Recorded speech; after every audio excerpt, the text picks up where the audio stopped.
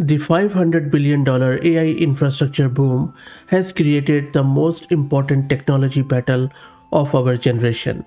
But who is actually winning the GPU inference war today? This is Fahad Mirza and I welcome you to the channel.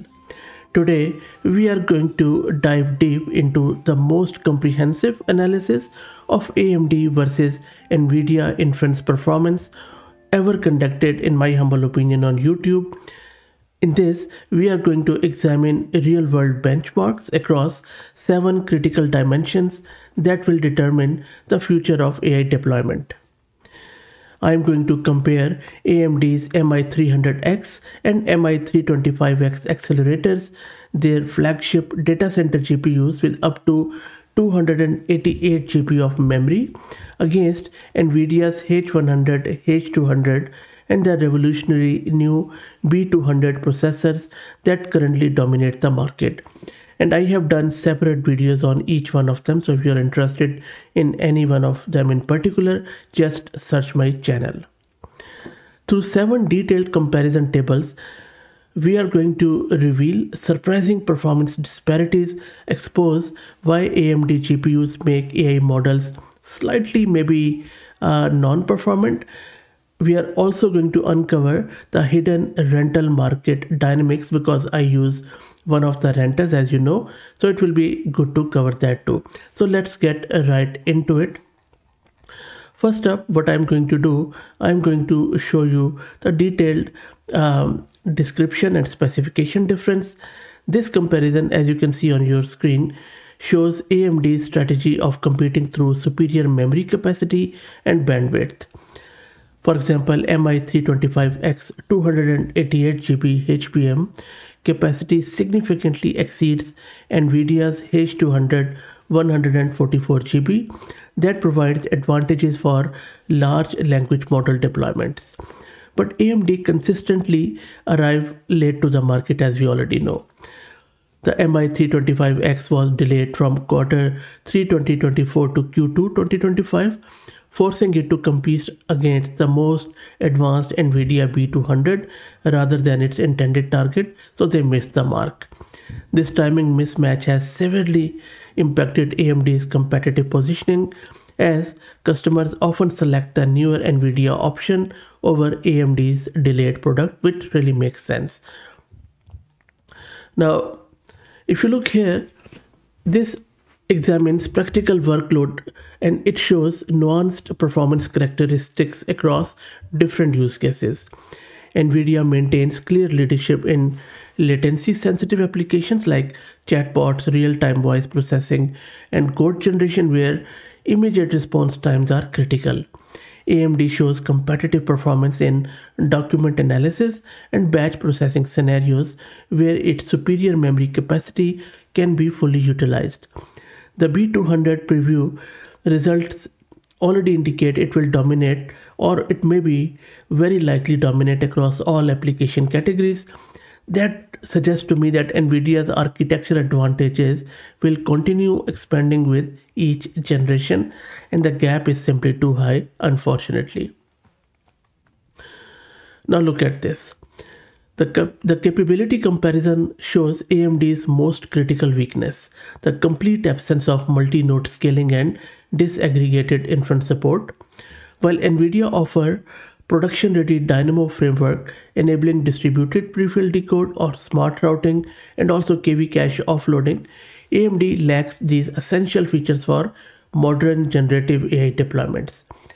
This gap becomes increasingly problematic as models grow larger and production deployments require sophisticated orchestration. AMD's limited support for streaming, tool calling, and long context processing further restricts its viability for cutting-edge application. Moving forward, the developer ecosystem analysis also shows why AMD struggles with adoption beyond hyperscalers such as AWS, Azure, Oracle Cloud, and few others. And I have tested it out on all of them.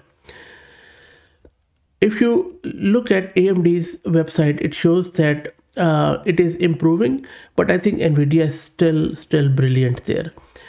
developers face significantly higher friction when implementing AMD solution.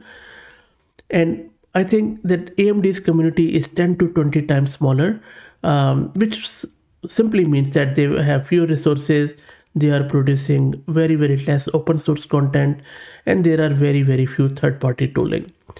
Combined with basic debugging capabilities and high setup complexity, I think AMD deployment require substantially more engineering investment. This creates a vicious cycle where limited adoption leads to less community development, and that is further widening the gap. Now, if you look here, the total cost of ownership is also quite interesting. It shows a critical market failure, destroying AMD's theoretical cost advantage.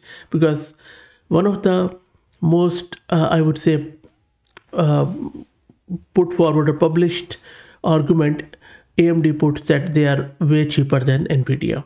Well, let's have a look at that.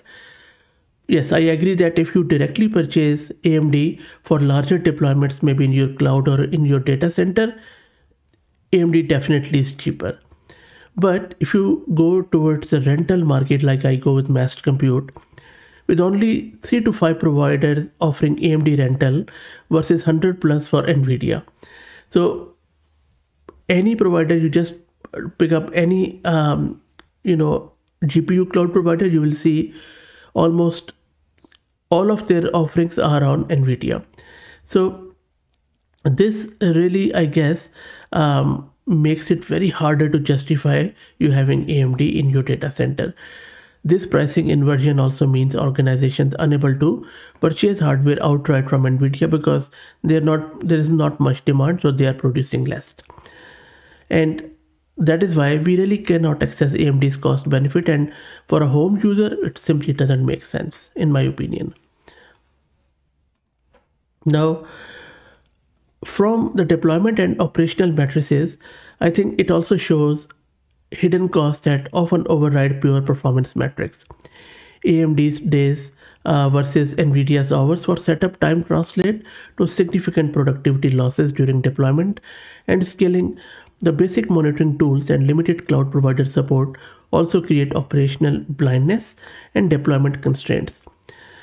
Power consumption, though, is quite good when it comes to AMD, and we have to give it to them. But I guess that these factors, as you can see on your screen, explain why enterprises, hyperscalers overwhelmingly select NVIDIA despite AMD's theoretical advantage in terms of cost. Now this one is my favorite. This shows and highlights AMD's fundamental resource allocation problem. Look, despite spending $749 million US dollars quarterly on stock buybacks, AMD maintains only a $13 million internal cluster for R&D. That's it. It is a shocking underinvestment that also perpetuates their software quality issues. NVIDIA's 100 times larger computational resources enable rapid innovation, comprehensive testing, and feature development that AMD simply cannot match. This disparity, combined with consistent production delays and limited enterprise penetration, suggests AMD's competitive position may actually has worsened as AI workloads become more sophisticated and software dependent. So in my opinion, look, if you are looking to buy something and are wondering whether you should go for AMD or NVIDIA, based on my own analysis, searches, and research, NVIDIA remains a superior choice for virtually not only for organization for deploying any kind of AI workload, but also for the home users. While AMD's hardware specification appear competitive on paper, the ecosystem realities paint a starkly different picture. Now, when you should consider AMD? Well, you should only consider AMD if you are, operating at the scale of maybe AWS or Oracle Cloud, and if you need to purchase thousands of GPUs directly. Also, if you want to run specific large model batch workloads with high latency tolerance, and you already have software figured out, and you are very much willing to embrace the feature limitation. So I believe that at the moment NVIDIA stands, I don't think so AMD stands a chance as we speak now. Down the road, no one knows because AI is changing very rapidly. Maybe AMD would do a complete overhaul, and in 6 months' time, we will be talking, in reverse. So you never know in this field. So that's it. I hope that you enjoyed it. Let me also introduce you to Matrix, who are sponsoring the video. Matrix lets you create a realistic world simulator where you can run repeated simulations as A/B tests for your marketing captions, allowing marketers to test different angles and strategies. If you like the content, please consider subscribing to the channel. If you are already subscribed, please do me a favor, like the video, share it, and subscribe. Thank you.